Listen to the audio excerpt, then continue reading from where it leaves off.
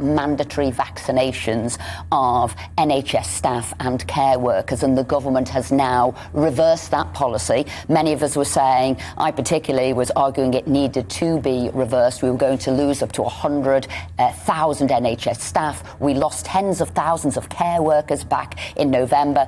They did a consultation of 90,000 people, and that was health and social care professionals and the public.